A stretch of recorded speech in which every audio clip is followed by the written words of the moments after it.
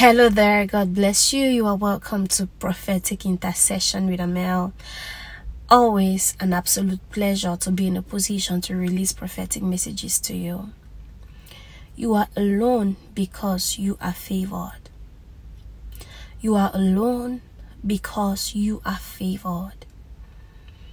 You might be asking yourself why, there are people who live a life of solitary. And you might be asking yourself, why am I alone? Why can't I find people who are loyal to me?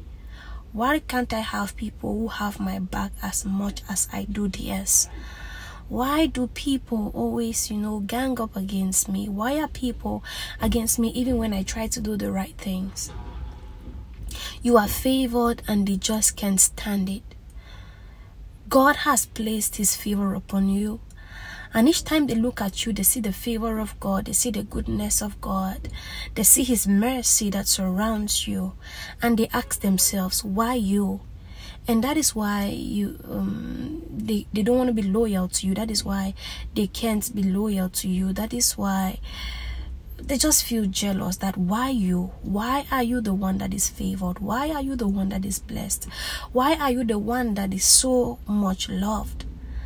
So instead of you crying about not being favored, about not being loved, about not having people who are loyal to you, you've got to start thanking God for his blessings upon your life, thanking God for his favor, because that is why the people can stand you. You are favored. God bless you.